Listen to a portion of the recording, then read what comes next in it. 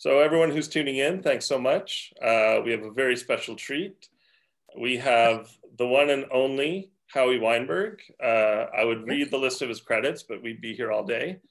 So some highlights would be Nirvana, Smashing Pumpkins, Public Enemy, Daft Punk, Crystal Method, Gary Clark Jr., which, by the way, congratulations on the Grammys. Thank you. Gary Clark. Great. Anthrax, Herbie Hancock, Red Hot Chili Peppers, Rush. I mean, the list is just, it's literally my entire formative musical education was mastered by you. So this is pretty awesome. Well, it's pretty awesome being here with you guys because, you know, this is, we're in the future here and now we're all at home here. So, you know, hey, I know. This is it. I mean, this is what we always wanted, right? To just stay at home and make music, right? Yeah. And here we are. Never leave the house, just eat a lot of food, yeah. You know, get chat with everybody and, you know, rock out, man. And just as long as you don't have neighbors or little kids, you're good. Yeah, little kids, they can eat up the time. We were promised silver jumpsuits in the future. And, okay, you know, I got my grandpa sweater, so that didn't come true. Maybe all we need now is just quicker internet. Yeah. I think, but 5G, it's right around the corner. That's really not our biggest problem anyway. All right now. Okay. All right. So, I mean, I guess to get started, if you want to tell us how you got started. How many, does it really show who's watching or anything? Can you, you as the, no idea. Oh, you have no idea either, right? No, I'm okay. How do you find? There's no way to find out either. All right, that's okay. Flying blind a little bit here. Huh? I'm flying blind a little bit. Okay, that's fine. Yeah, we just no nudity. That's the only rule. No, we're okay here, but hang on. Hang on. Let me. So anyway, hang on.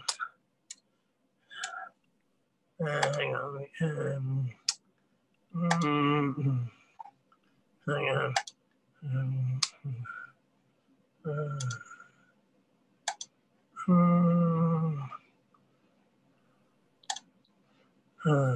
You all right on your end? Yes, I'm just checking something. All right, we're rolling? We're rolling. Everyone's watching us. Okay, anyway, I'm Howie Weinberg. I am the master of the masters, okay? And we're going to give you some really good insights on how to do this at home now, because that's where we all are. I would hope you're not out at a Starbucks or a Chuck E. Cheese or something. Anyway, this is my studio here. It's pretty badass, you know. It is home studio. You get the idea. I have many home studio technically because it's in your home. Many tools here. I can open up I got a little Pro Tool set up here too, because I like having every DAW we can get. I like the Reaper that you guys use. It's fantastic. I use a Pyramix, a Merging, a Sequoia, whatever you got. I mean, they all suck and they're all great, you know. But it's really not about the, you know, it's never about the equipment ever. So let's make this first and foremost. It's about skills, not about equipment. Equipment is really good, and equipment really helps skills get better. But first and foremost, it's about skills and not equipment. And we can probably start. And is it easier to start just, you know, lecturing and like I mean, I have a bunch of things I can, you know, the way I got started in mastering. I started out in, you know, probably way before a lot of you guys were born, but it was the old studio system where you got a job as maybe a messenger and in Britain they called them tea boys. Yeah. And they were basically guys who made tea. And one of my favorite stories is a producer named Flood, who was, you know, one of the top producers in the world, done some big major records, U2. Yeah. Done some just some big ass records, Pumpkins, all that. He got his nickname Flood as a guy who just made so much tea, he flooded everybody. Everybody had to go to the bathroom and flood the bathroom from being such a tea boy. Oh dear, so, but in America here, I don't know dark. how they work in Canada, but you know, you want to work in a studio in those days. You didn't go to some fancy recording school because the word on the street was the recording school sucked. They didn't suck. They didn't teach you real world knowledge of. Yeah. Did they actually had like recording schools back then? You know, excuse me. There was a couple. There was one in New York, and NYU Institute of Audio Research, where they taught disc cutting, you know, and disc mastering, and you know, because basically when I started, and I'm not even that old, you know, our format was vinyl and cassettes. Cassettes really came about because you know, we needed something to play in a car. Okay, and was it cassettes back then or 8-tracks? 8-tracks too, but 8-tracks just generally sucked because it was 1/4-inch tape. I mean, I don't know how many 8-tracks I ever got. I pulled out of the car and the tape would be going like this, and it's like, oh man, you know. Anyway, but they had a decent sound quality because it was actually it was real analog tape, and it was real.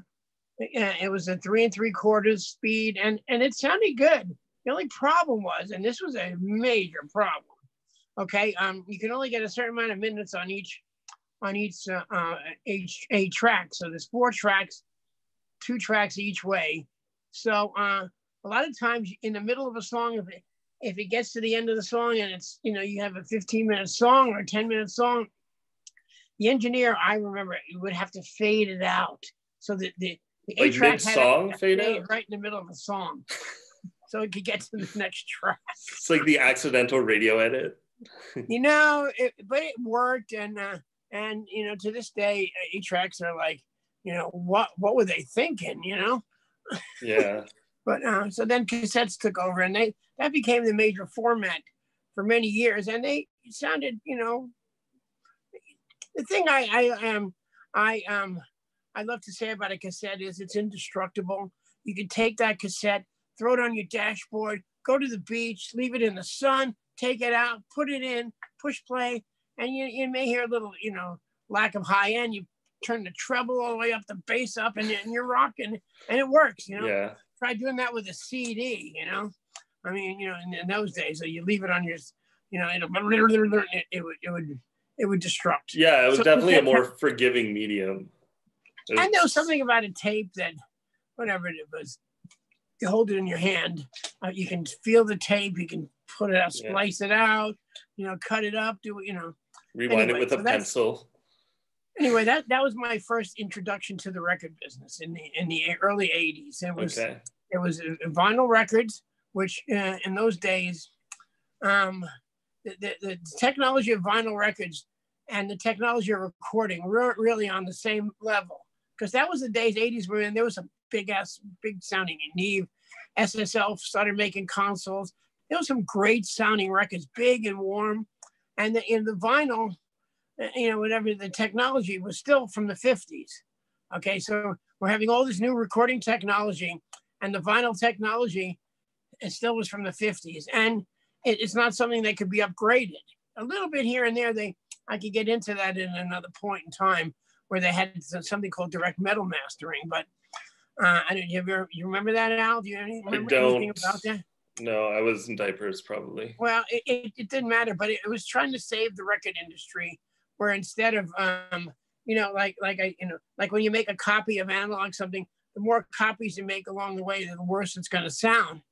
Yeah. The direct metal mastering basically took, when you cut a piece of vinyl, when you actually it cut it into metal instead of a lacquer. Oh, so was it almost like a stamper for CDs? Like you're stamping the vinyl? You're making the first stamper immediately. Okay. Okay, so you've eliminated 3 processes along the way, 2 to 3 processes along the way. So obviously it's going to sound better, and it actually did. Some of the, if you can ever find any records out there that were, you know, quote unquote DMM technology, they were putting stickers on them for years. And I mean, I'm just giving you a bit of a history of the mastering world, and it seemed to be pretty good. You could cut longer, you could put more time per side on that, and get a little better bottom, and it was, you know, you had to buy a lot of extra equipment, but people seemed to pay because records were just flying off shelves. Yeah. And it was a heyday of selling, you know, and this was even before digital or the internet. Or internet, we've heard about something like that. Anyway, I mean, so anyways, I started, basically I started, the way I cut my teeth was I would, I kind of, Bob Ludwig was my mentor and my daddy in the business. He kind of, you know, I was basically the world's best messenger boy. And he, you know, he came up to me, goes, you know, I think I'm going to make, I think you're next in line. I'm going to teach you stuff. So he said, yeah. So they taught me how to make tape copies and you know, little ancillary, because everything was analog. You know, you'd have to learn what analog was, and digital was just a, you know, some kind of blur. Anyway, so yeah, back then it hadn't really caught on at that point. But you know, the funny thing is, we actually did go backwards because some of that analog technology was so good. Yeah. And to this day, we're trying to, you know, catch that again. You know? So I mean, as we went through the mediums, we're chasing the 80s. Yeah, chasing the dragon. Like, yeah. You know, we go from vinyl, cassette. You know, they have their physical limitations, but then they also have, you know, because of those physical limitations, they almost impart a sound.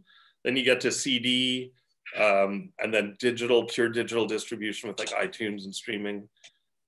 As we progress in terms of mediums, like, have you found that we're gained, like, what have we gained with each successive step, and what have we lost with each successive step? Well, that's a really good point.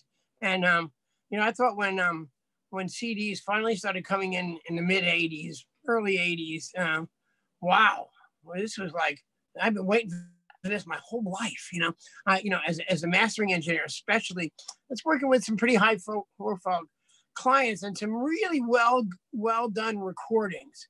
I could, you know, in the old days, you know, when you're worrying about something that sounds good on a piece of vinyl or even a shitty cassette, you know, you can't really, you know, everything had limitations. Like the vinyl records, the limitations was the bottom. If you put too much bottom on it, it's gonna overcut it.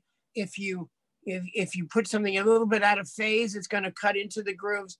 And those are problems we didn't want, because what happened was we'd send out a master, and then the Princeton plant would call me, go, you got to do this over. And it wasn't like a recall one switch. I'd have to do like a 25-minute, you know, dance, you know, because in those days there was no automation. So every recut I did was from the original tape. Okay, that's why those things sounded pretty good too. Every record cut in those days was from the original analog tape or a copy of it, but something really close. So anyway, when CDs came about, I says, well, I could put 5 dB more bottom on everything. I could make this stuff really loud. And if I, you know, get some really good compressors here, and I'm thinking to myself, wow, this is what I've been waiting for. And to be honest with you, it worked out pretty well. It bit us in the ass for a few years because people took advantage of the technology and started making records that were way too compressed and too loud. And you know, I'm not gonna lie to you. I was one of those guys, and I was doing this because, you know, the louder the record, the better, you know, the better jizz you got. You know, I'm badass. I can make a rock like a, you know, and really in the end of the game, in the end of the day, the game was, you know, who can snatch the bigger client.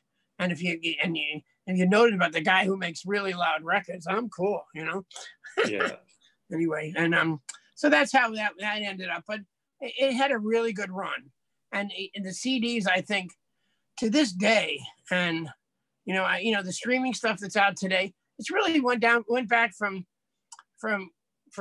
8-tracks, cassettes, vinyl records that were around in the 50s, to CDs, which are the savior, to CDs going kind of down a bit, and streaming or iTunes becoming, you know, any format that was you know, internet based or computer based. Okay.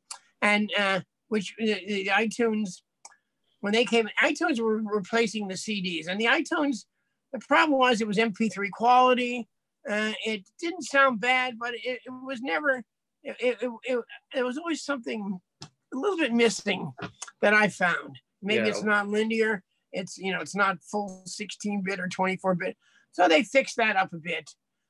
Apple got their shit together a little bit better. And so the files sounded good.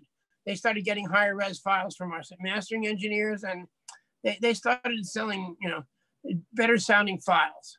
Okay. And that really went for about 10 years where if you want a new record, you go on iTunes and you buy it. Yeah. Okay. It was still a physical / you know, a computer medium. I mean, I would say physical only because most of the people would download a CD on iTunes, a record on iTunes, and then dump it right to a CD. I know I did. So, and so I could listen in my car or you know, that was way before there was you know, iPhones and you know, and Bluetooth and all that stuff. Yeah. And not way before, but yeah, before that. So I was like, I'd freshly downloaded an album from iTunes, put it on a CD, and just put it in my car and just go rocking. And basically that lasted to about 5 years ago, when streaming basically realized, people said, why do I have to buy this? I can, and I think this is where a lot of things went south, because you know, music was deemed free. And well, that's been since a while. You know, you have a generation like my daughter, you know, she's 19.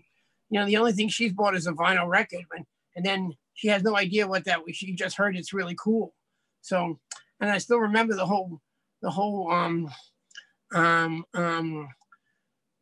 one day she bought this turntable and she called me up screaming, "Daddy, where's the play button on this?" You know, I'm thinking to myself, this is a generation, all right. So you got to lift the arm up, put it down, and she went down and wow, it sounds so good.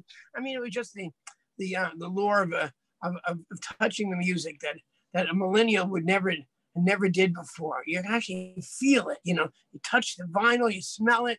You know, so that had a real beauty to it, and that had a lure to it, and it was a boutique kind of thing. So the point right now is we're just, you know, there are streaming sites now. There are high-res streaming sites now. There are Spotify streaming sites now. There are YouTube. You know, everyone has a little different sound to it. Okay, and in the end, it's really, you know, mishmash. Okay, you want Tidal, you can get high-res. You got to pay. Yeah. It's probably double. The regular Spotify is good, and the Spotify, you know, they're owned by now major labels. It's really funny how, you know, the record business is back making money because the major labels got together and said, you know what, let's just invest in this company.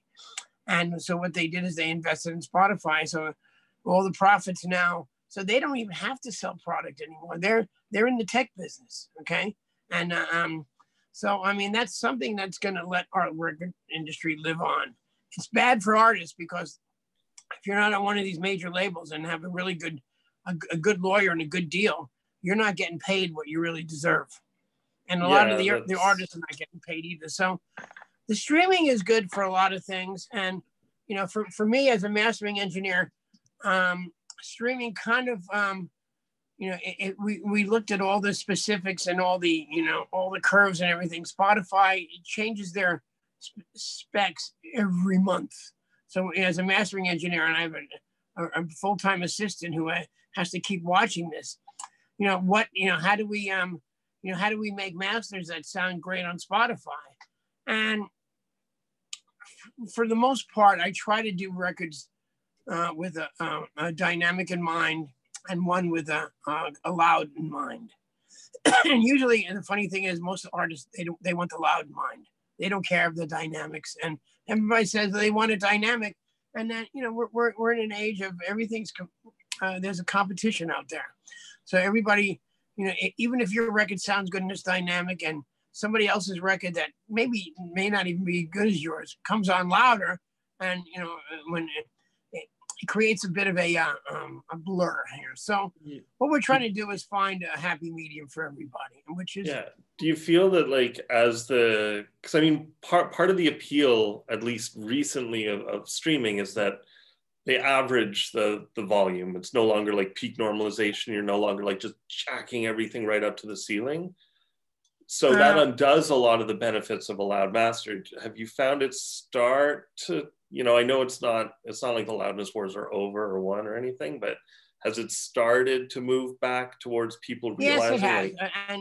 And what I try to do is I'm really very careful about if somebody's really interested in having, you know, super duper loud records, I'll do another pass that's dynamic, that's Spotify friendly, you know, and it does work a lot. I did some pretty big records. I did that last year where I did just spot. I don't want to put some naming names, but I did a Spotify version and they released it and it sounded great. I mean, it is what it is. It's still streaming. It's still MP3 quality, you know, unless you want to pay for the higher res, which most people, you know, are not really interested in. Hasn't really caught on. You know, so I mean, it's working out, okay? And the good news is, you know, the streaming sites, there's more streaming sites than ever now, and you could have a record mixed and mastered and have it out there in a day. Yeah. Okay, so it's not like you know a CD in the old days. Well, we need a release date of 2 weeks from now or 3 weeks from now. Records come out, man, right away. If a recording artist wrote a nice hit song and they don't want to have to wait 2 or 3 weeks to get it out, they get it out the next day. So the streaming is really, really valuable on that end. So just keep making hit songs. So it's that easy. Huh? It's that easy. Just keep making hit songs. I really believe it. And I'm stuck in my house here too. I mean, even though this is a home studio, I'm going to go downstairs and show you my setup downstairs, which is really just my living room and a lounge for my clients. Basically, we're as artists and writers and songwriters and producers, we're stuck. And I really believe when that record light, like you're in a studio and the red light goes on recording, stuff comes out. You're really those juices, those creative juices start flowing. So I think now we can't go outside. Well, I hope you don't. Or we can't be, we can't be, we have to do our 6 feet, whatever it is. And so I have a lot of friends that, have big studios and the artists are working 6 feet apart, or they won't do the sessions until everybody's promised. They're like hazmat suits. For 2 weeks. No, I have a good friend and he's a very well-known producer. And he said, and he had a very big project going on. I don't want to name names again, but he said, last week he said, we're going to wait 2 weeks. Everybody has to be, has to be quarantined for 2 weeks and prove, you're negative, and then the sessions would start. And of course it's in a home studio, so he doesn't get arrested. Yeah. I don't know how it is up in Canada, but out here in LA, people are pretty, they get antsy. It's 75 degrees. It's a sunny day. Yeah, you guys have nice weather. In Canada, it's still, it's probably still cold up there, right? It is today. That's okay, but I love Canada. And do we have any questions or anything? The only thing I'm trying to think about is we've done records. Just you could go ahead. One that I wanted to ask, like while we're still on streaming and sort of the impact on artists and everyone sort of in the trenches, who's not like running a label. Yeah. Credits essentially are currency. And before, when you had a record or a CD, you could open it up, you could see who mixed it, who mastered it, who played guitar on this song.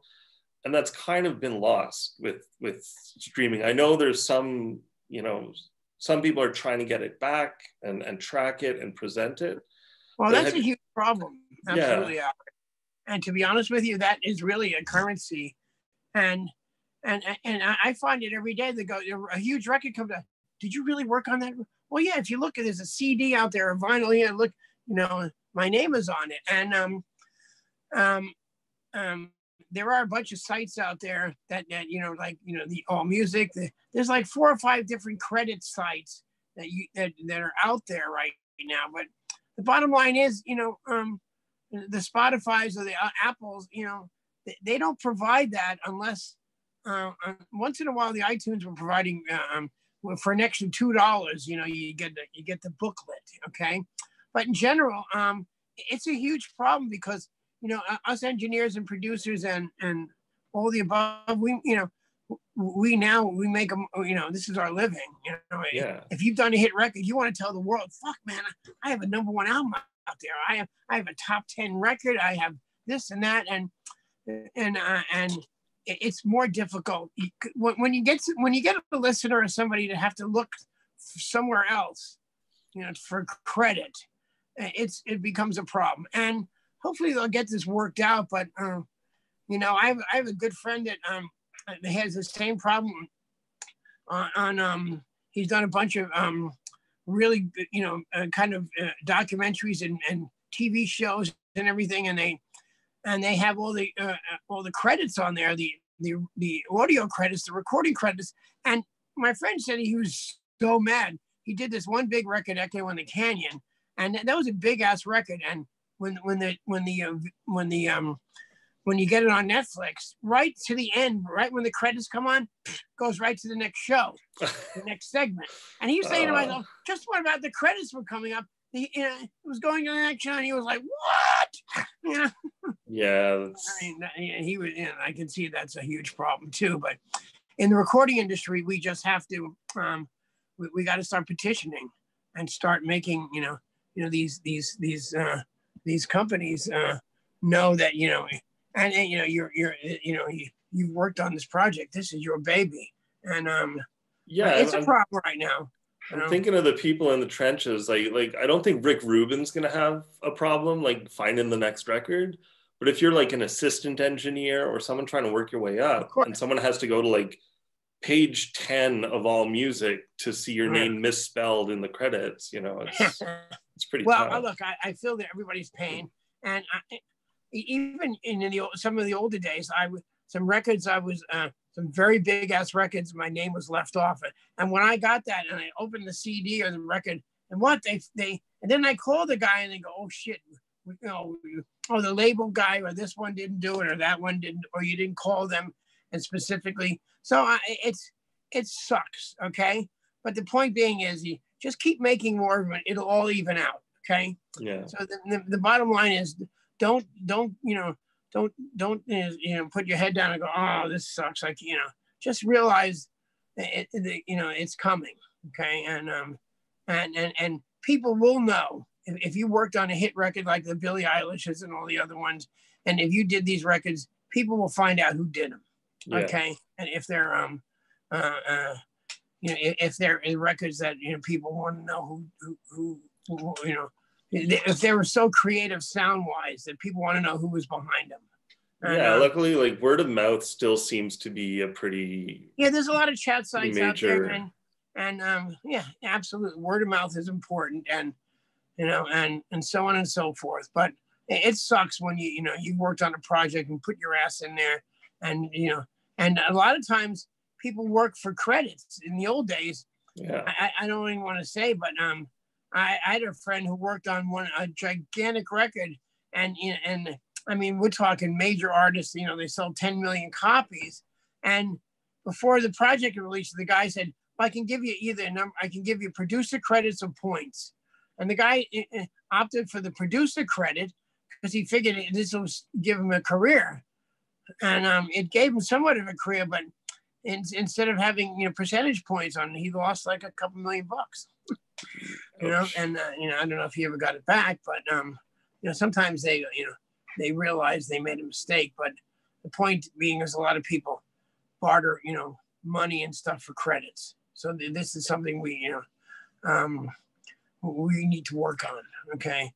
And I think this is something that LANDR has something can help out as well too. Especially on stuff that they would distribute and everything.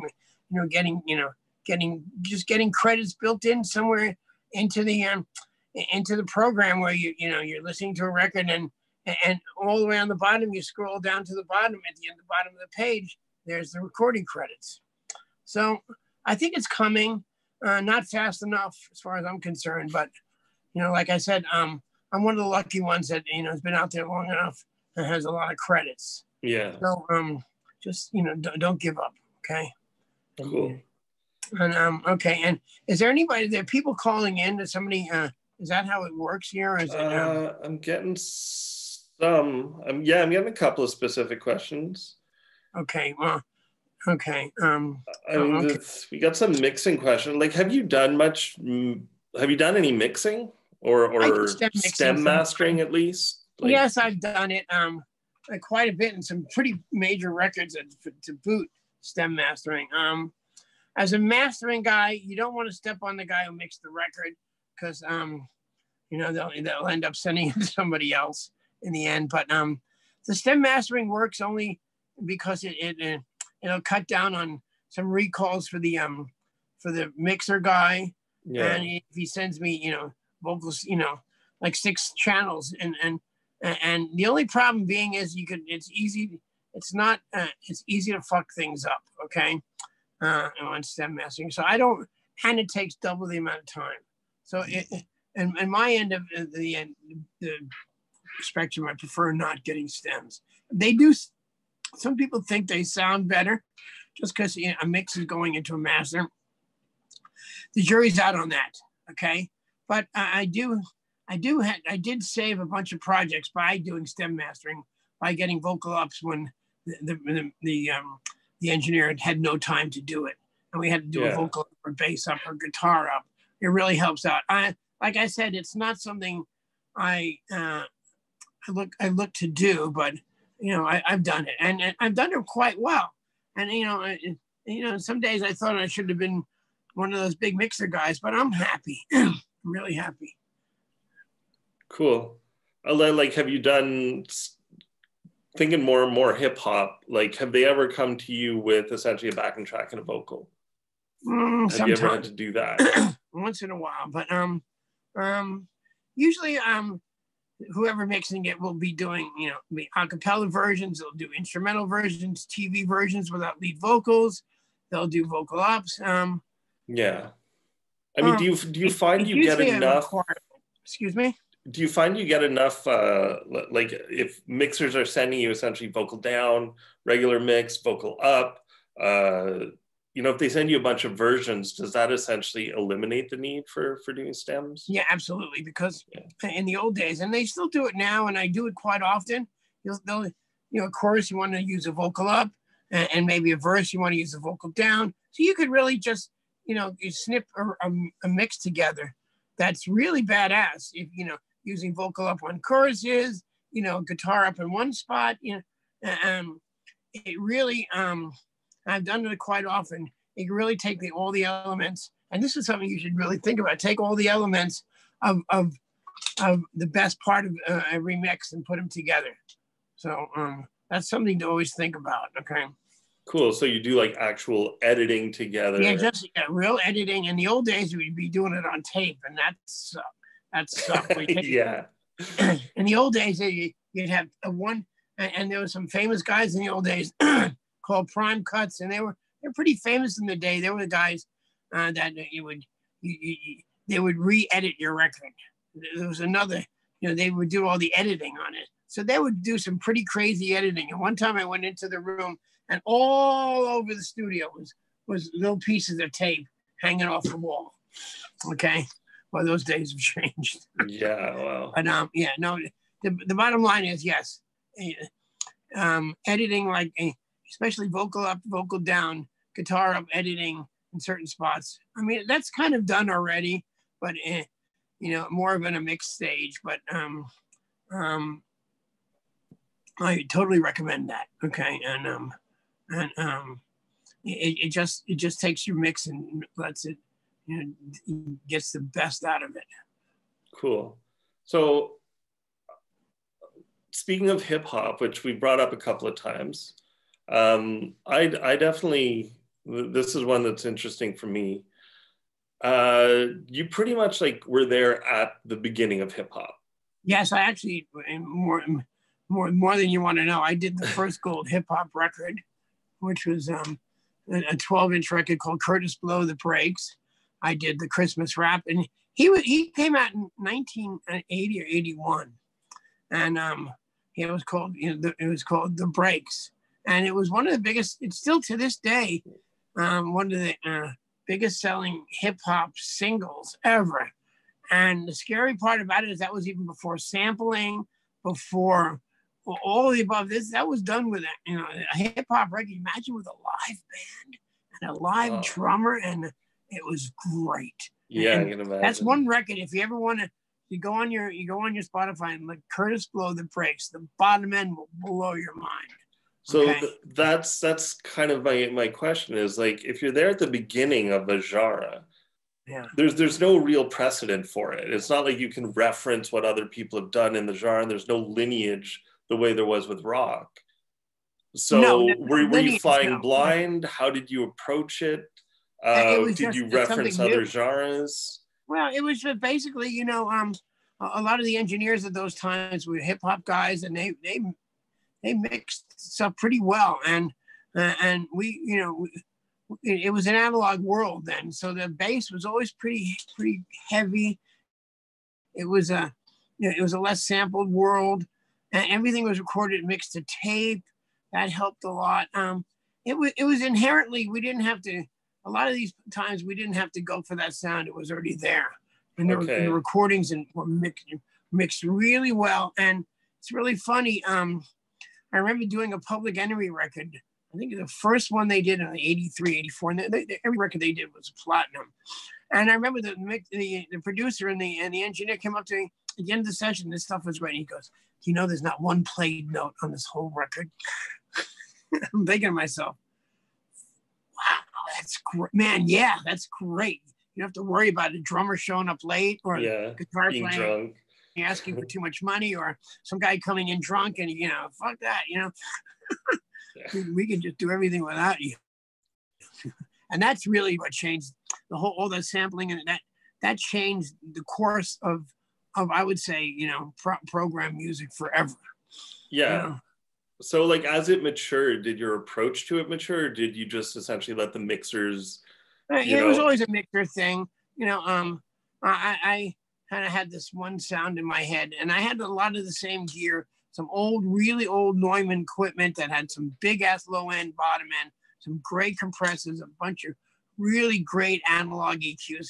And I still have these right here, these old Sontecs. Yeah. These Focusrite compressors and everything. You can just see them there, but big ass analog stuff, and that was really, kind of what people are looking for today.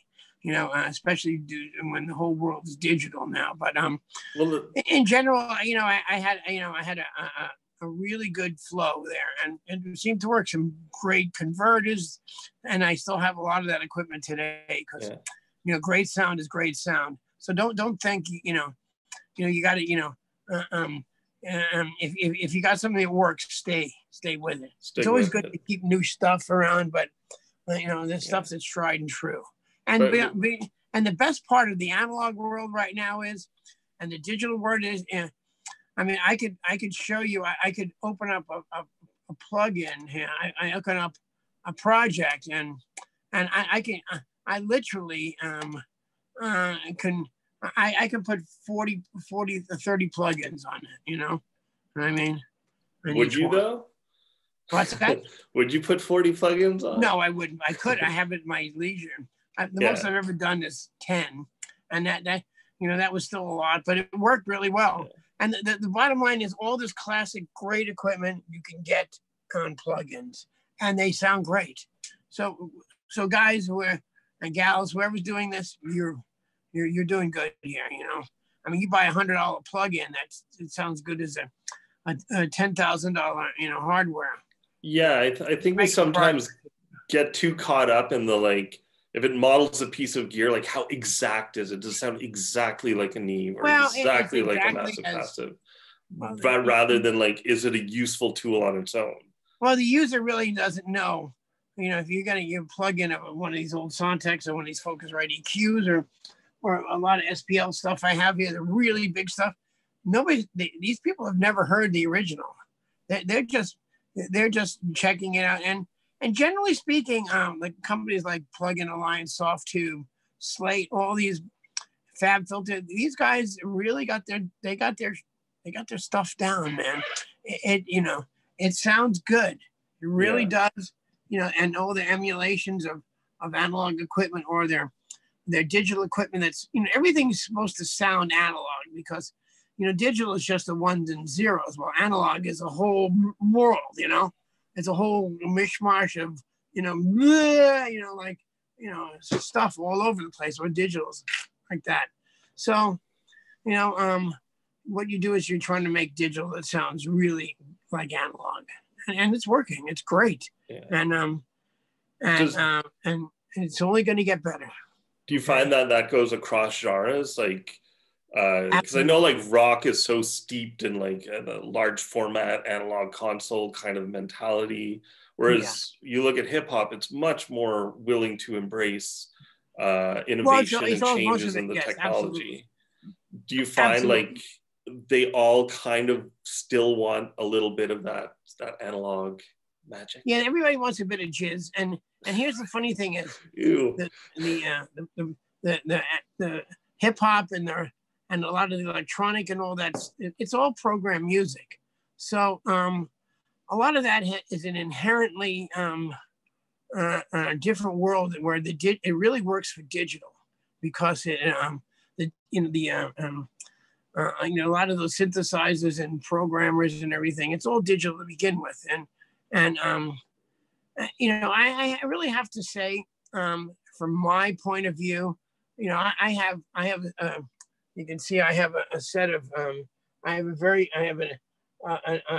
really badass new SPL whole 100% analog front end console, and I have all the plugins. So and I have all the plugins, and so I could, what I do is, and I recommend this if you can, is do a pass that's through an analog board and do a pass that's through digital software. If you're mastering, okay? If you're recording, that's a whole different world because you're capturing things that are different. But in the mastering end, try to do a project that's a little more analogy or one that's more digitally, and then put them together and see which one flies. Yeah. And that really helps me out a lot because I have a lot of very, very fussy, picky clients, and this changes the whole field. Because the client has gotten not what they usually get, one or the other they're going to like. Okay, so it's really cut down on recalls and redos and all of that. So it takes a little longer right out of the gate. But like I said, that's for your average home guy, you put it through you put it through an analog EQ and put it through a nice compressor and a nice converter and see how that works out. You may find that it's like, wow, and you put it back to digital. The whole world is digital now. It's never going to change. It is what it is. There's tape emulators. There's all kind of EQ emulators. What we got to figure out is how to capture that as best as possible. I mean, that's it. Go ahead. Sorry, I mean, it's the capture where there was this brief period where everyone was like, oh, summing mixers and this and that, and everything was settled down. And it seems like people are just trying to bookend with analog, where it's like track through good analog, stay in the box for mixing, and then go through a bus chain, either at the mastering stage or at the mixing stage. That really, and the pros do all of that. And it's funny, I have pretty good years right now. I have a hard time right now figuring out if something was mixed in the box or something was mixed on an analog console. Yeah, sometimes it has a little bit more in the box. It has a little more weight when it's mixed on an analog desk, and a lot of times it's mixed on an analog desk, and it's sampled and cut up where into stems where it's digitally processed. But like I said, it really every project is different now. There's no standard anymore. Really isn't. In workstations and in technology, everything is whatever the best you can do. Okay, and we're also chasing whatever the dude who had the hit record down. We're chasing that sound. Okay, so which is very fair because the guy who has the big hit record, he was chasing somebody else's sound. So it's just Yeah. like a steep, ladder. Okay. And the next guy is going to be chasing, and everybody's going to be chasing the sound. So just, Compound influences. Yes. So when you're at home here, just be, and my really big tip is, okay, if you're mixing a record, especially on the mix end, not the mastering, a mastering end too, take a record that you think sounds really good and just put that in maybe a CD or a stream, put it on the side. And after every mix you do, compare that mix you did to that record you sounded really good to. You thought sounded really good. And after a while, you keep, this way, you keep tweaking. And the closer you get, I think, the better your product's going to be, by all means. Yeah. So, I mean, if someone's doing that, like, from your experience, what are you listening for in a good mix? Like, if they're trying to compare two things, are they trying to like, oh, my high end has to measure the same as this high end? Or is it more of an amorphous, like really you're trying to get a vibe or a feel or a general, No, I keep going. I hear you. I'm sorry. I'm just getting so excited about this. What I listen for is, it's really, I'm just listening for an it factor. Do I put it on? Is it too bright? Is it not bright enough? Is it too compressed? Is it too much bottom? Or is this like magic? Do I just have to push play? And the thing is not every project is different, and you just have to know your artist. And especially for mastering guys out there, people working on the project, keep that line of communications open. The first thing I do when I talk to a client is, give me a direction. Where do you want to go with this? Do you like it heavy? Do you like it bottomy? Do you like it dynamic? Do you like it loud? Do you want it pushed? Do you want it dry, wet? You want this very analog sound, So this way, there's no gray area, especially if you're working in a commercial end of the business, or you're working on projects where obviously the producer or the engineer, your producer or the person running the project is not in the same room. We don't do that anymore. This is our new normal now. Yeah, it's like, the new norm. Hey, and to be honest with you, I have a full-time engineer, and he won't come in. I don't blame him. So we figured out a great way to do this. As long as the internet's working, and I got fast internet. He downloads the projects, he puts them down on Dropbox, I pull them up on Dropbox is fantastic. I love that company, man.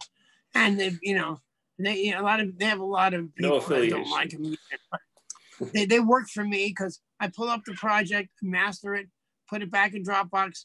My engineer takes it at home and does all the the sequence work and all the coding work and everything, and it goes out. And so the whole, and it's the same in recording now, and this is going to be rampant.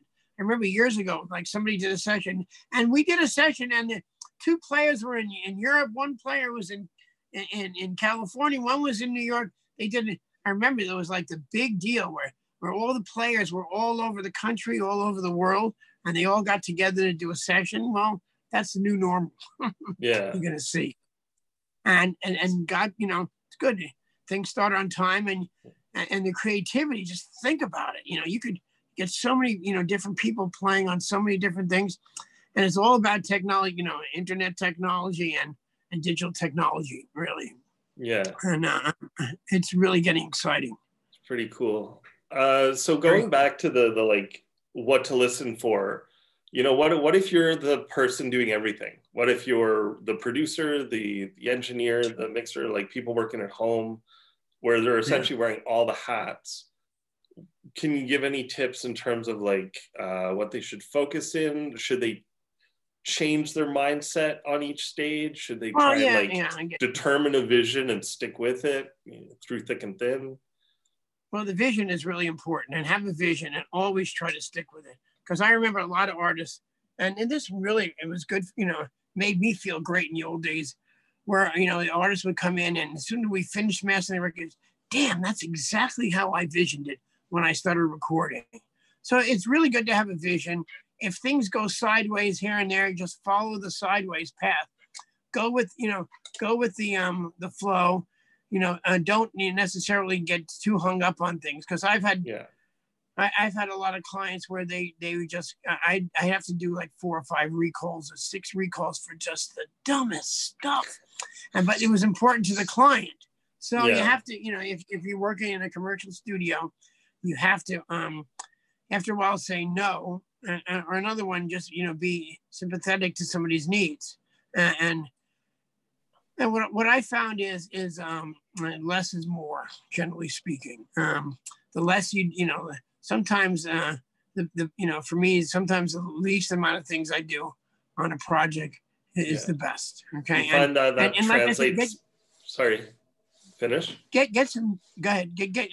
Let me just finish. Get some really good speakers. Okay. Get some monitors that and this is the key, I think, to anything in recording. You got to have a place where you hear this. Okay. Whether it's your car, your basement, you got some monitors, whatever it is. Obviously, Al, that as being an engineer, speakers they're 80% of your sound. If you can't hear it, you can't imagine it. You know what I mean? Yeah, you can't hear what you don't hear, or you can't like act on what you don't hear. Well, the worst thing is, and this happens to me all the time. That's why I don't even want people coming into my studio. It sounds so good here, whatever, it sounds so good here, but I try to let them know that, you got to take this home and really, this studio of mine is tuned and it sounds amazing, but take it in a room where you're listening on earbuds, or like a little Bluetooth boombox, or a shitty car stereo, and then find that this is another thing I really try to impart. Try to find that fail-safe system. Find a speaker. I have a couple here. I have an old Advent speakers. These old you can see these old little computer monitors made by Advent and made by AR, and they were they're really super bright, and they sound okay. But if I'm doing a master and I'm not sure exactly where I'm at here, which sometimes happens, I put them on there and I'll know in a second, okay, because they're overly bright speakers, they don't have a lot of bottom. But if you put something on that fail-safe system that really that sounds perfect, you're good to go. You know what I mean?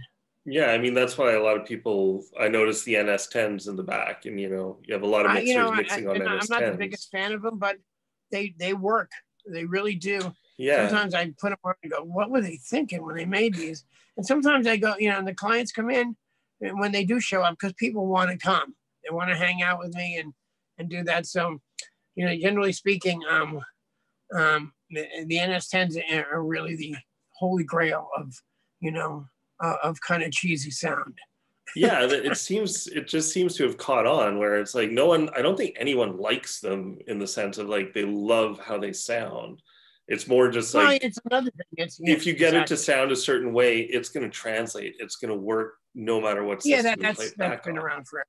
Yeah. Absolutely, that's been around forever and ever, and more than anything else now, just find that reference point, and I'm sure you do too. I've seen you work there.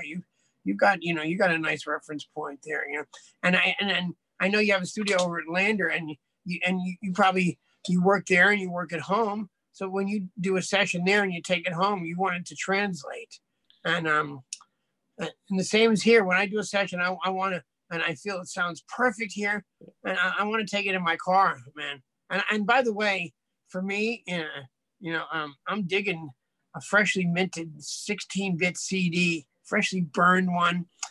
Throw it in my Camry. Still smoking. It's still What's smoking.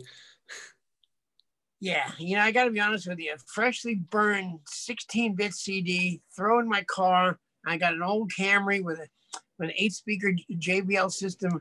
I get rid of the car. I never get rid of the car because of the stereo. And man, that thing rocks. So find a system there that that you have fun with, and you know how it sounds. So would you say it's like a combination of quality and familiarity, or can familiarity over time, like let's say you can't afford, crazy PMCs or ATCs or barefoot or any of that. Sure. Is it more important to try and just like learn your system so that you just know it like the back of your hand? Or should you always be trying to go up some objective standard of quality? Oh, absolutely. And the scary part is, it's about 80% of the people that listen to music on a daily basis are listening on those little earbuds. Okay. Yeah. And I'll be honest with you, I've got 2 pairs myself. I listen on Apple earbuds. They're not bad. And, I do a lot of bike riding, and and up until 2 weeks ago, I was doing a lot of exercising and a lot of, and those earbuds, man, they just go right in and they sound okay, and I've been referencing off of those. So, if you really want to get it, find out what something, sounds like on a gigantic level, make sure they sound good on those little, I like the little Apple earbuds, the Pro ones, the ones in the noise reduction.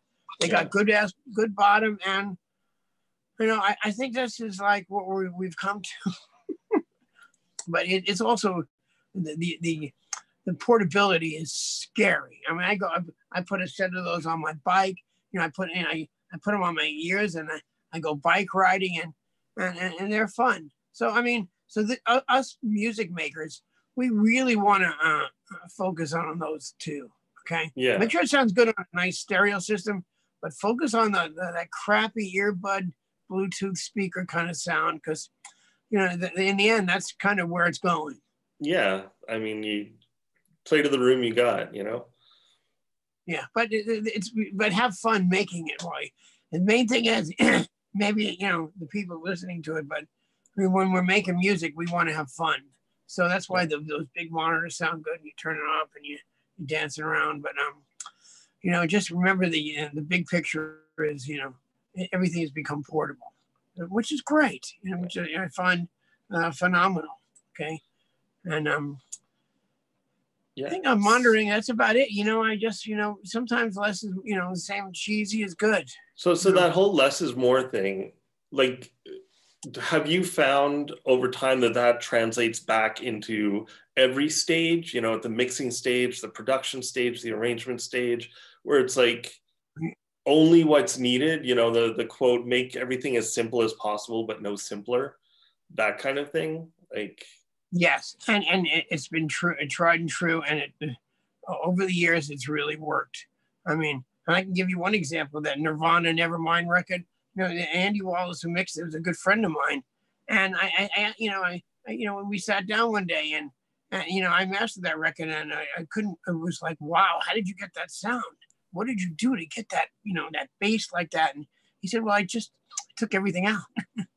And like 20, 30, 25, 30. I mean, this is well documented. I didn't, and he pretty much cleaned up everything. Got rid of this, that. When you open up something and there's more space, especially the space thing, everything sounds louder. So the stuff that you left behind, it just translates with more impact. So, busy records are good.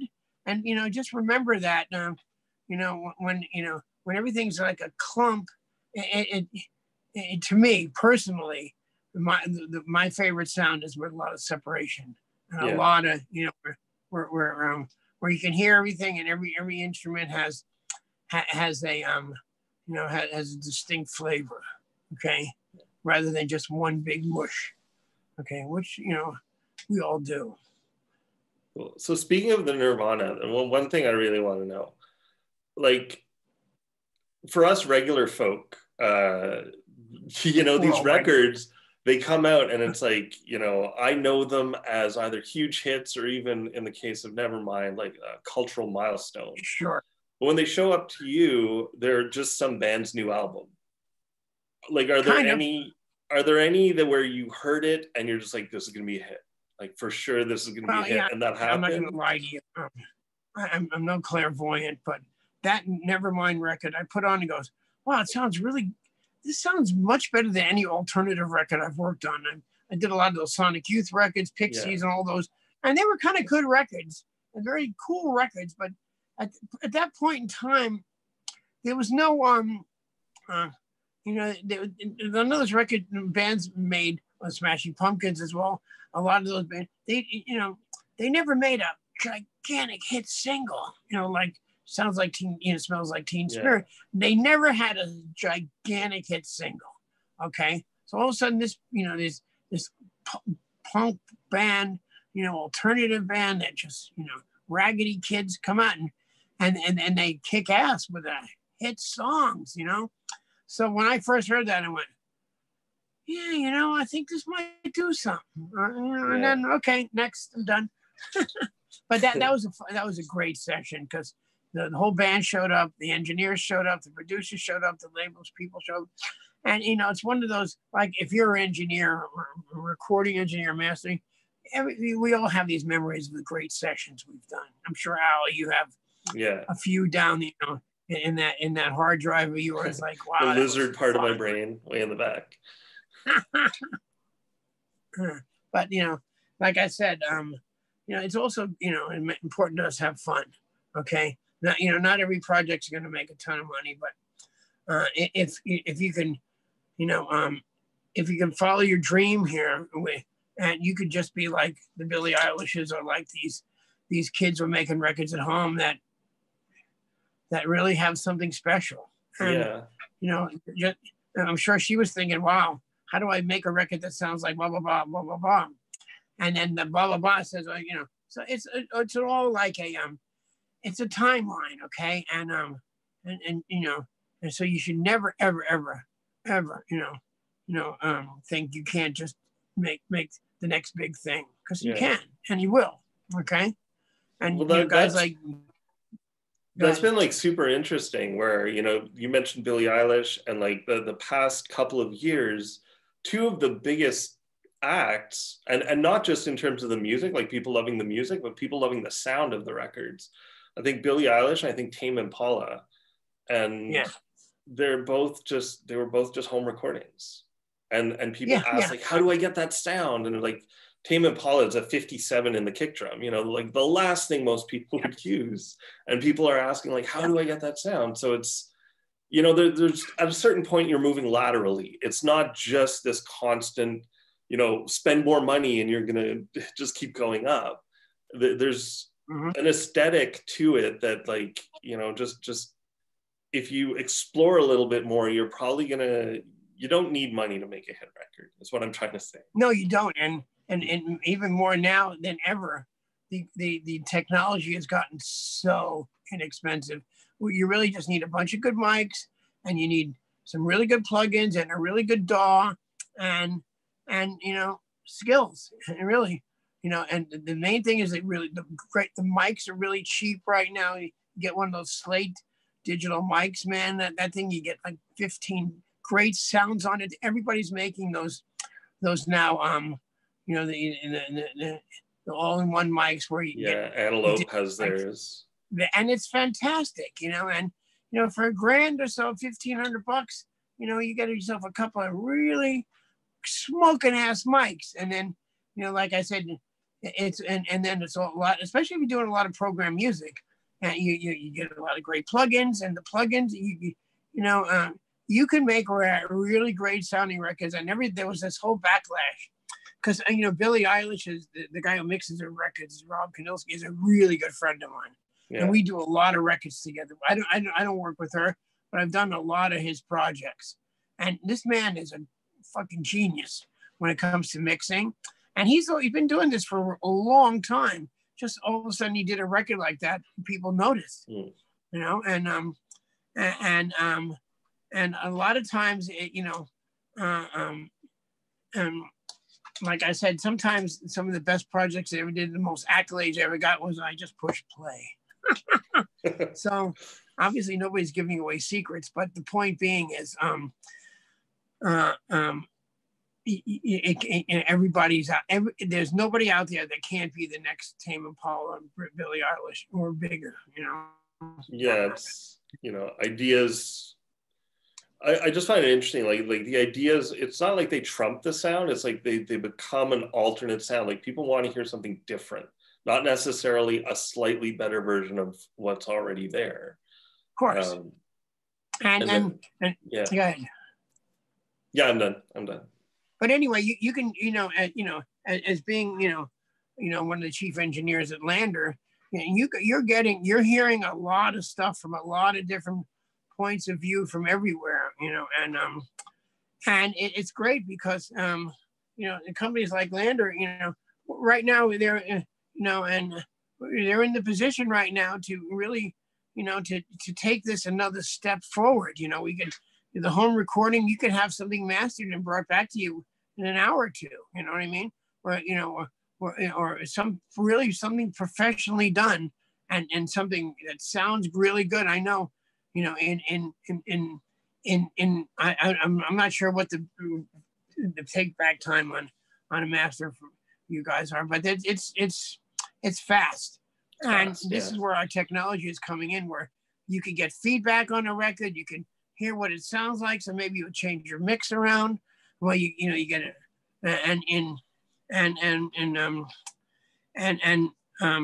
I think that's amazing.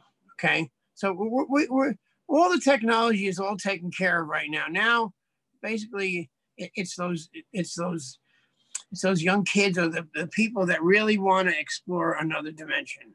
That's our future. And guys like LANDR and you and me and all these other people are here to help. And we're doing good. We're doing really good work out of it, And I'm proud of everybody in there, because I get a lot of, in my business, I get a lot of projects, and I'll be honest with you, people are doing good work, really, really good work. I'm very proud of a lot of these guys out there that know their stuff. They read the magazines, they're on chat sites, and we're all trying to improve our work. I know guys at LANDR are trying to make something that's really, really mind, the next level stuff. And it's, and, I know you guys, and it's coming. And what I try to do is just keep, just keep that flow going, and, always educating yourself, what did that guy do?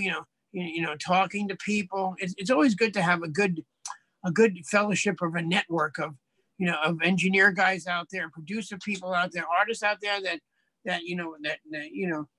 chatting together. And right now, with the Zoom thing, we're here. I have no doubt within the next 2 or 3 months, somebody's going to come out with some music, and maybe not one person, but many that was recorded at home and mixed at home and even mastered at home or thereabouts. And it's just going to be the next big thing. Yeah. And it could be the next few big things. So I think now when we're all kind of confined, and we, what are we going to do? We're going to watch, how many TV shows are we going to watch? We're going to go. Yeah, you're going to run out of Netflix at some point. We're going to go in the goddamn garage and put some of those amps up and push record, man, and start messing around. And, or just start doing plugins and doing beats and all that stuff. So I'm really excited about, I'm not excited about the coronavirus, but I'm excited about what it's gotten us into. Yeah. Yeah, it's, the silver lining. But the point being is, I think it's not going to last. That's why we're here now, and let's take advantage of the home setup.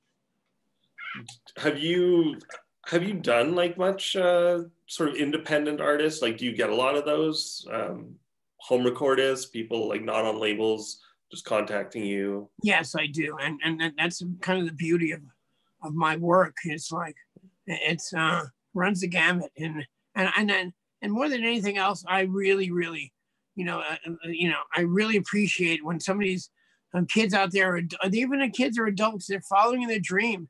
They're this is their passion. This is passion for them: recording, mixing, mastering, writing songs, performing, and so on and so forth. Whether it makes money or not, and sometimes it does, sometimes it doesn't. But how can you put a price on recording a song and mixing it and writing it and layering it and doing a lot of work and and having it being released. And yeah, I mean, it's labor of love describes it pretty much. Yeah, so I mean, the point of everybody getting rich out of music, you know, it can happen and it will, okay? And not everybody will, but the bottom line is it's there for the taking. You know what I mean? It's all there, okay? And the best part about it is now you could, you know, with all this, you know, all this social media and all these stream sites and Facebook, Instagram, and all Twitter, you could basically do a whole marketing and program right out of your house. You know? Yeah, that's one thing we're seeing with independent artists, which is where, you know, there's a lot of startups trying to like help out with that, because you're at the point where you have to wear all the hats and there's only so many hours in a day when you have to be your own campaign manager, your own recording engineer, your own artist, your own T-boy, you know. It's really true. And more than anything else, and people are getting good at it. And number two, I think that's going to be, I mean, the longer we stay at home, and I really, you know, I follow the news as much as I can, but I really am not that, you know, I don't know when bands are going to get out to start performing again, you know? Yeah. So really it's basically, you know, a lot of stay at home bands now, and it can only be good. It can only work out well because, you know, eventually when this all opens up, and you're going to have some pretty kick-ass music out there, you know? So, yeah. And I believe, you know, I know this stay at home, it sucks and this and that. And, you know, eating another fucking Domino's pizza or another taco, but I'd love a taco right now. What's that? I'd love a taco right now. Okay, I'll order you one. I'll send it out. Just FedEx. Yeah. Well, there's tacos in Canada, not me. But anyway, the point being is we're you know, we're stuck here, so let's make something really good. Yeah. Okay. And is there any other questions? Anything like any questions I need to? I think we kind of gotten a lot of addressing about streaming. Yeah, I had a bunch. Like, you know, I have some mastering specific questions for the people out there that are interested. We definitely touched on things. I mean, like I know. From a sonic standpoint, like when you try and give people your tips or your tricks or your secrets or things like that, they don't always translate. But is there anything that you found time and time again, like approaching something this way or doing something this way or making something sound, like keeping a certain thing in mind always leads to good results? Yeah, I believe so. And I believe also having, main thing is when you start a project, just have a vision. Yeah. Just, you know, kind of envision it being finished and like being on the radio or on streaming and people loving it. And, you know, that's a starting point. It's sometimes you got to be really careful. And I'll say this one, very, very important. Do not start comparing with everybody else, because they say the one way you can ever get stressed out in this world, have high levels of stress, is start comparing what you do to somebody else. Yeah. What they do. Like, you know, oh, I didn't get that gig, or man, I listened to that. How do they get that guitar sound? And then it just goes through their mind, you know, why can't I do that? You know, everybody just be your original self. Okay. You know, don't try to, it's always a good idea to see what the other guy's, you know, or gal is doing, but don't try to get stressed when you can't do what they do. Maybe your next step is to do something better or something as good in a different vein. Because I've noticed that, you know,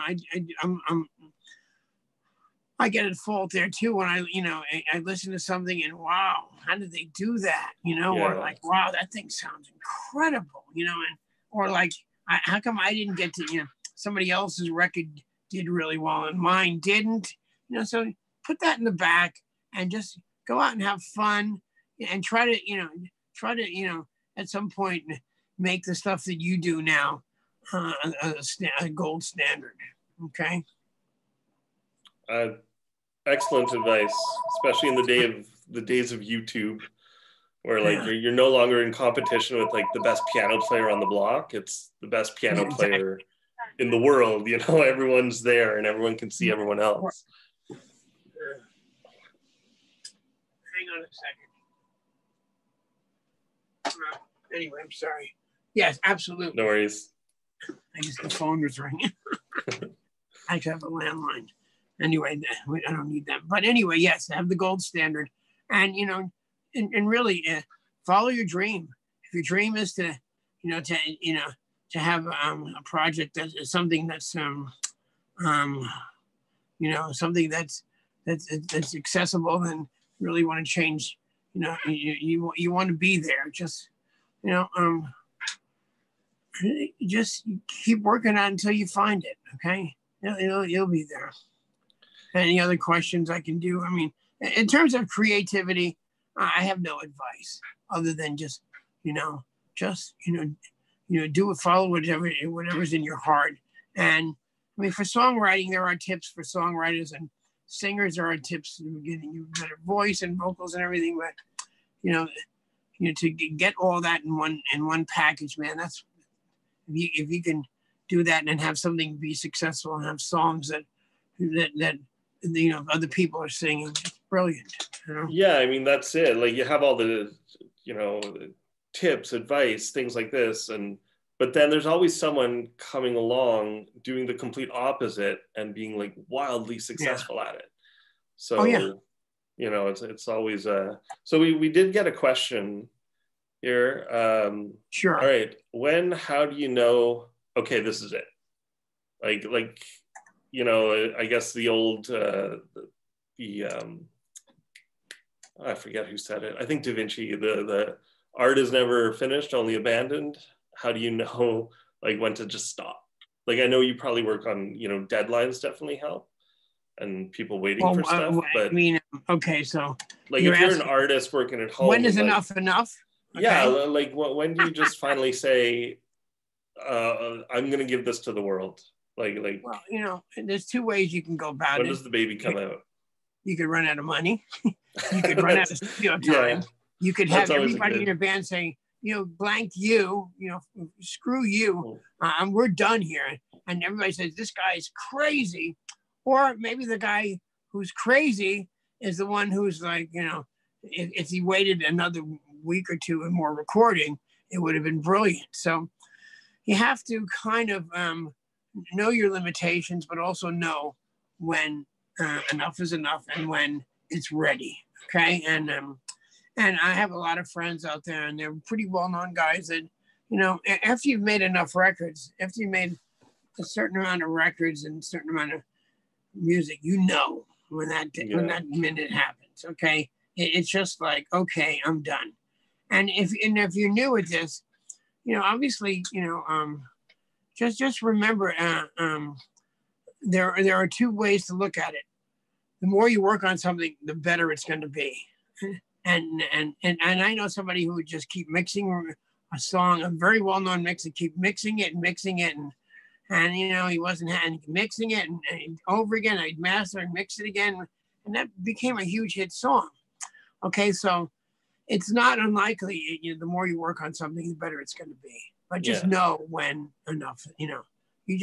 Nobody can tell you. Okay, and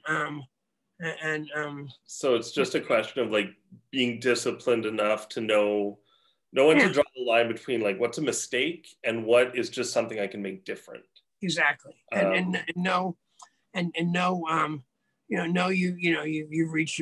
reached that. You've got, you're going to, any more work, you're going to go backwards. And I find that when I'm working, when I get overloaded with certain things and I get too, and we're working on one project and an album could have 11 songs and everyone is different.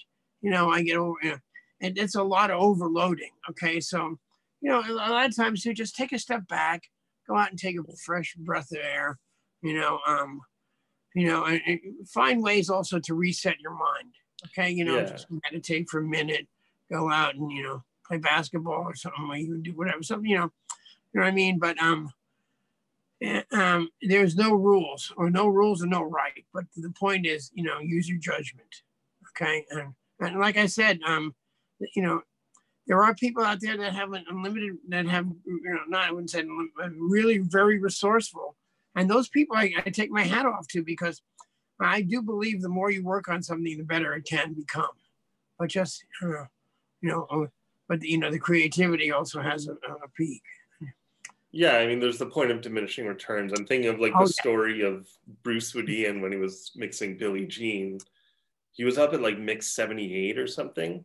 Yeah. And then Quincy Jones came in and was like, "Can I listen to mix number 2?" And that's the one they went with. And those stories are not uncommon. And by the way, another famous producer story was like that Mutt Lange, who did Back in Black. He did Def Leppard. He did some of the biggest Bryan Adams, those biggest songs. Yeah. Do you know? I mean, I know this because I've worked on a lot of those records, and especially the Def Leppard, the Hysteria, Hysteria one where it sold almost 20 million records, 20 million copies. Do you know each song on that record took almost 30 days to mix? For the Bryan Adams, a big song, he did almost 25 to 30 days on a mix. Can you imagine that? And how can you fault that when the stuff gets so when it was such unusually great records? Okay, so I'm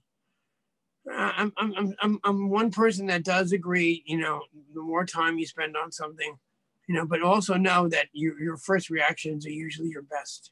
Okay, that's why mix 3 on Quincy Jones was correct. Mix 2, your first impressions are usually the correct ones. So is it kind of like finding that balance of like, I know this comes up a lot where like the more you work on something, the more you're going to start to lose perspective. So it's like try and solidify your perspective or your direction or your vision right at the beginning, like trusting your gut. And then it just becomes like roll up your sleeves and do grunt work to get it there. But the point being is you're going to get to mix 80, and no matter what, and so there's no little fairy up there saying, just stop here. Yeah. You just stop here, and then the other fairy goes, no, keep going. It'll get better. So, there's no rule. And that's the best, greatest thing about our business here we're in. There are no rules other than just, make something badass, make something that does something to somebody, make something that, it has an it factor that's like when puts it on, does something to you. I mean, that's kind of what the Billie Eilishes of this world did.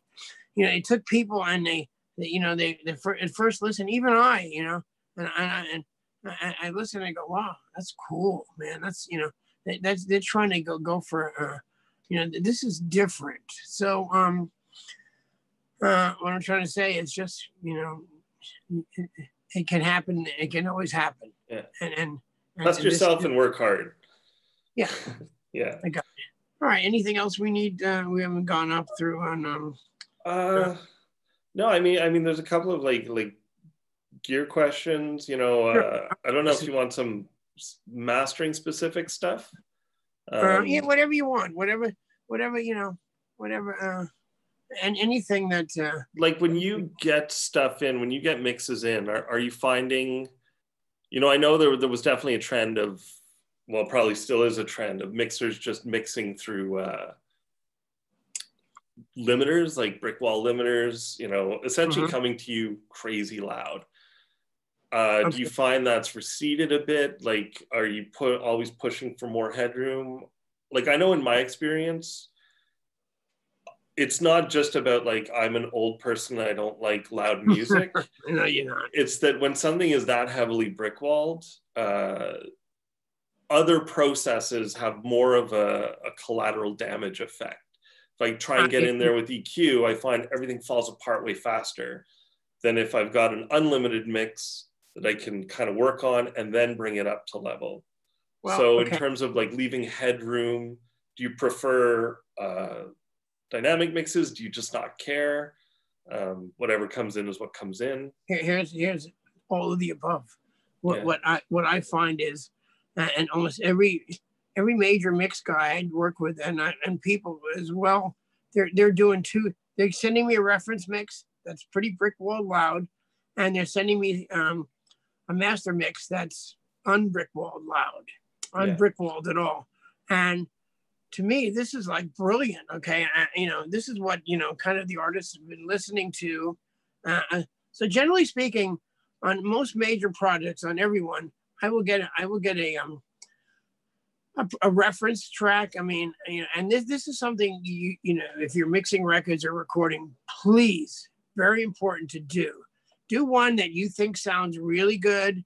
That and so a lot of times I've used the clients have given me the brick walled master, and I've used it because I really I couldn't compare. I couldn't. They always say, well, you can do better than that. A few times I couldn't do better than that, you know, and I'm not usually, but the main thing is do a brick wall mix, and one that I wouldn't say brick wall, do one that's kind of loud, referencey, and that's vibey, you know, to give to your clients. And to guys like me, you know, give one that is less compressed, you know, dynamic, and you know, give me some space, man, because you know, generally speaking, 9 times out of 10, I'll beat that reference mix, you know, and not only that, but I know where they're coming from. It's really important to, you know, as a mastering guy, know where your client is coming from. You know, this is what you know. Then I'll get a note. Well, the client loved the reference mixes, so try to keep them as close to that. And generally, you know, then I have a clear path on how to make everybody happy. Yeah. So do both. Do one that's, you know, that's loud, and do one that's dynamic. Yeah. Okay? So they know what you're hearing, and then yeah, you know, you can always use the brick walled one if you feel it's fine. And like I said, yeah, and I don't recommend, you know, like mastering on your own. I really don't. That's another thing that we get into. I don't recommend it for a lot of reasons. Maybe, you know, and there, you know, there are people out there that they can, you know, wiggle rates and everything, but you know, that extra set of ears that somebody who's really, you know, done this, you know, thousands of times, that really knows how to take your music to another level, you know.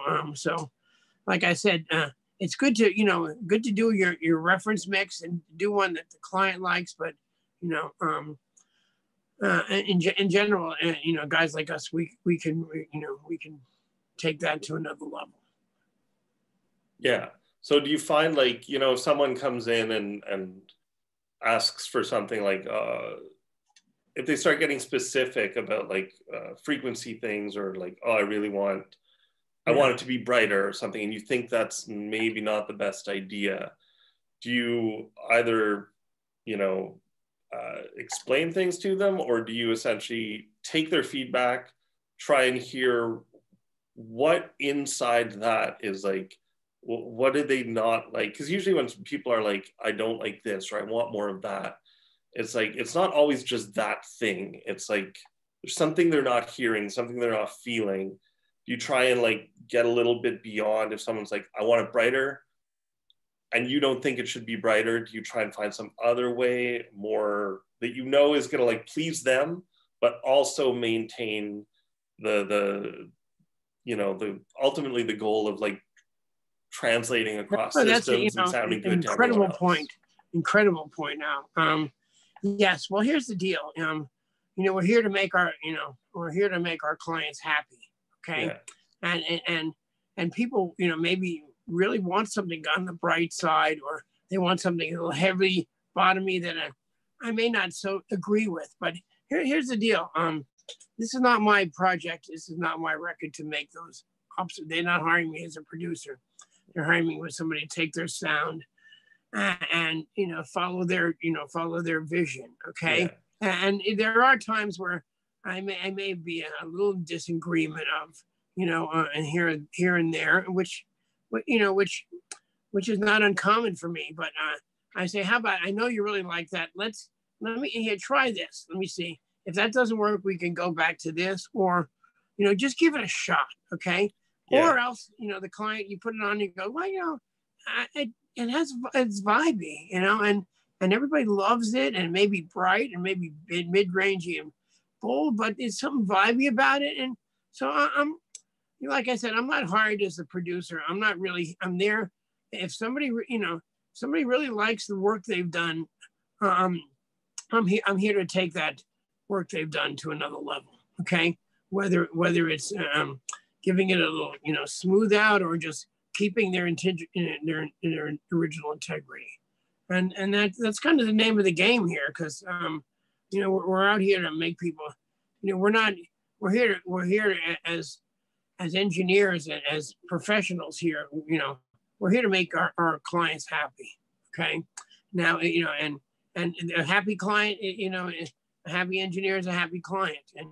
And when they're happy, that they give us more work. We keep going on it. So I respect, main thing is respect your client, respect their, you know, their vision, but also know that there's limitations there.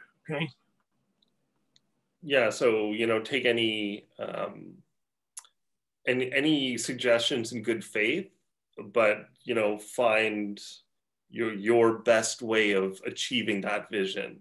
Not just like, I want more treble and you just boost the treble. You find like, yeah, totally. And not only that, but you know, it's good, you know, and just have a bit of a few options, you know. Well, here's what, try this one. What do you think?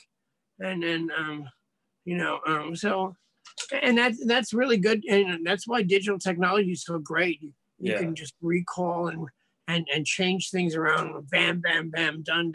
2 plugins, 3, you know, this different converter, this, that, and excuse me, and you got a whole new sound. Okay, so you know, respect their vision, but also respect the process. Okay, cool.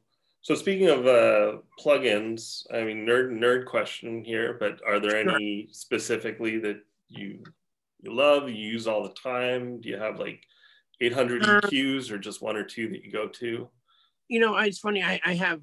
I mean, if you show over my computer, you'll laugh. I have. I mean, you know, I've kind of, you know, I have endorsement deals with a lot of different plugins. So you probably have everything. So the funny thing is, I opened it up and it's like, wow, I got that many. It's like, and you know, I use like 4 or 5 or 6. I love the Slate ones, the Fab ones are great. Yeah. All the and the plugin alliance, man, they just, the SPL, they it's so much. You know, my feeling is, you know, find 4 or 5 that just work for you. Okay. Slate came out with this new Infinity EQ that, man, that is mind-blowing great. You know, it's a copy of like what the Fab did, but took it to another level. I helped them do some presets on there that are really good. That's a fantastic one. Fab stuff is great. All the soft tube stuff, you know, channel. I mean, it just goes on. The SPL stuff is good. The white stuff is really good. You know, I think you really can't go wrong anywhere. And a lot of the ones, I mean, I just don't have the time of day to check out which ones. And my assistant, who does have the time of day, you know, he recommends all these new ones for me, and some of them work really well. I gotta admit, that mag stuff is good. There's a bunch that are fantastic. You know, I lead towards the Fab stuff, the Slate, the Plugin Alliance stuff. I love the SPL. I mean, as a rule, the Sonics and Inflator's good. But you find it's like sometimes at some point it becomes a full-time job just staying on top of everything. Well, yes, it is. And it's kind of like find what works. Like, you know, keep the feelers out for new stuff. And you know, I find a good rule of thumb is if I've run into the same problem 3 times, then I probably need to look at buying something to fix that problem. Well, but if you're just never running into the problem, then it's not a problem. Well, you're a smart guy. And I mean, and not only that, but there are plugins that really excuse me, that have a great workflow to them, that have a really good, you know, a feel. You know what I mean? And that's a very, you know, a lot of plugins I like they use that are, I'm not going to mention names. They sound good, but they're damn buggy. Yeah. Okay. They crash Workflow is essential. 20 minutes, huh? Workflow is essential. Yeah. So that, you know, just, you know, keep that workflow going, and also know ones that achieve what the sound you're looking for and pretty fast, and ones that, you know, that are really kind of, you know, they're not rickety. and they're not, too volatile. Because I have a couple of plugins. I'm not going to even mention it, but they're fantastic. Some of the soft tube ones are, but they just keep blowing up my computer. I gotta keep saving every minute because I know it's gonna crash. That's a drag. So I don't use them as much as I would like to. So you people out there making software, keep it up, but just remember that nobody likes buggy stuff. Yeah, words of wisdom. So I think we're needing to wrap up a bit. Okay. So do you have any like parting advice for people? Any just follow your dreams. What I'm trying to say is just just go in there and have a favorite record you like and try to capture that vibe, capture vibey, and really just have a lot of fun, and like I said, know what you're listening for, have fun. And really, check out chat sites like this. Check out websites where everybody shares information. Where you can kind of communicate, because now we're all online here. We're online day in, day out. So get on some of these chat sites that are really kind of you find there's valuable information on it, and be surprised that people talk and you learn a lot that way. And again, if we have a few extra hours and right now we only have a few extra hours here. Check. This is the time to really experiment. I'll be honest with you, it really is. And a lot of those years that I've experienced, that I've worked, you could, you can get a lot of great information at home now, and just experiment, while you can, because before you got to go back. You got to either start working again, or you got to, soon we're all going to be back to where we were, and we're wishing kind of we could just stay at home again. Eat pizza. I definitely feel the same. We're doing music usually to escape from like rules and bosses and stuff like that. So don't make up a bunch of rules for yourself while you're there, like arbitrary rules. There's no point. Just kind of like see where the day takes you. Have fun. Put things together that shouldn't necessarily go together. See what happens. Nothing's going to explode. Nothing's going to blow up. No one's going to get hurt. And that's great. And that's great. And use companies like LANDR, and try different software, plugins. Especially, if you're not in any mainstream area, or you don't have access to any mastering equipment or anything. Just flip a few files and get something back, and then you see how that works out for you. And the good the good part about a lot of that stuff is it's instant. I mean, I wish I had that when I was starting out. Instant education. It's just like a kind of a feedback loop. Yeah, it's great, and it's all good, and that's why trust trust the pros, but also trust your ears. Very important. For sure. Okay. So I think awesome, man. Anything else we're missing out on? No. You can see my kitchen and dining. We didn't get down there because no, we didn't get down there, but everyone, you can see a small fraction of the gold and platinum records hanging on the wall. It's not your average kitchen wallpaper or decor. You can see the vision of the studio here. Yeah. Oh man, that's gorgeous. That's gorgeous. It's very nice. And I have different Pro Tools rigs. I have Pyramix rigs here. I have everything. It's good. I mean, I'm a lucky guy, but like I said, it's really I'm only as good as whatever's whatever the client gives me, whatever you make. You know what I mean? And that's it. And I think we're good for now. I think so. Well, thanks so much, Howie. This was okay. And any other questions, just feel free to you can contact LANDR, or you can contact Al. Put them in the comments below, and we'll pass them on for sure. All right, thanks so much. And all right, guys, thanks for watching. Stay safe. Wash your hands. Bye.